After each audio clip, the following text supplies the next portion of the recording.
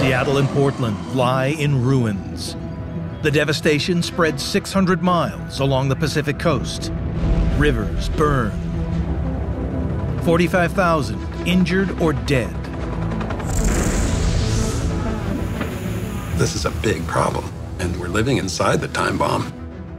Bridges, at least half would be collapsed or damaged. The police department, half of those. The hospital, 2/3 devastated. Entire towns swept away. It could take decades to rebuild. We're gonna have blackouts for months at a time. We're looking at years of recovery. This disaster hasn't struck yet, but it will. We're in a race, and it's a race that we're going to lose. What will trigger the catastrophe? Now, using the latest scientific data, we can peer deep inside our planet to reveal the mounting danger right under our feet. It's going to be the most devastating event that's ever taken place in North America.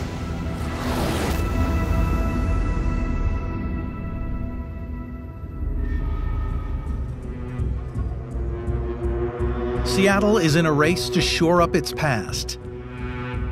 But a long-duration quake also threatens its modern buildings.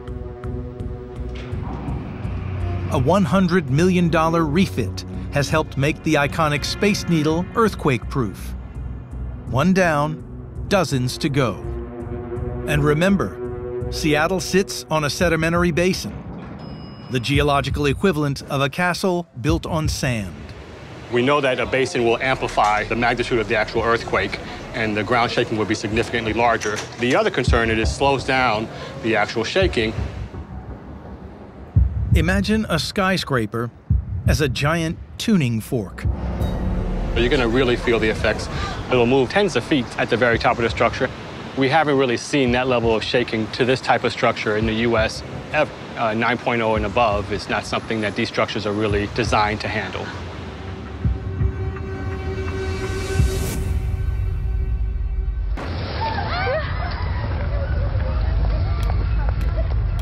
It's not just the sedimentary basin that could make a Cascadia Fault quake so deadly. Kobe, Japan. A magnitude 6.9 quake shook the port. Tens of thousands were killed or injured.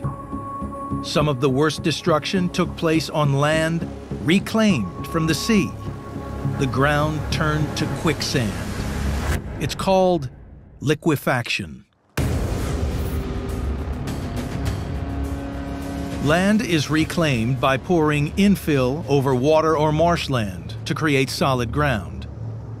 But beneath the surface, it's saturated with water. When the earthquake hits, the infill is shaken apart, and the water trapped below rises, turning solid ground to quicksand. Just coming out, it's liquefying, and you see the structure itself is starting to lean over.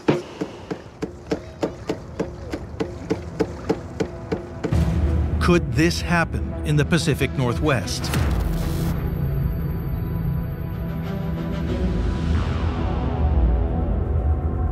Earthquake hazard reports reveal pockets of liquefiable land surrounding Seattle and Portland. One area, on the edge of Oregon's Willamette River, alarms engineers. It's made of two distinct layers. On top is new, densely packed soil. But the layer below is saturated with water. Perfect conditions for liquefaction. If the land were vacant, the risk would be slight. But it's not.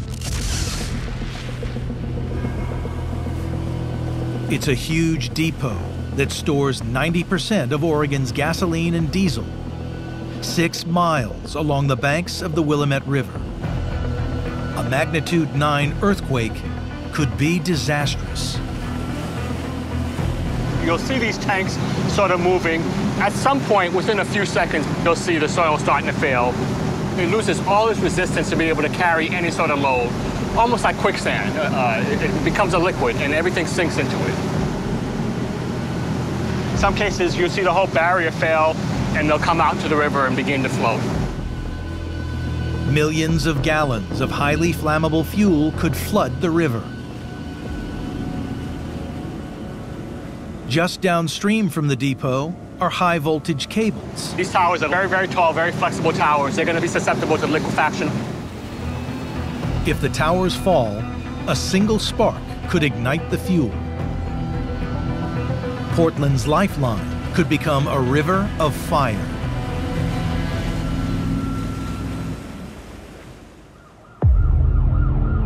Cities destroyed.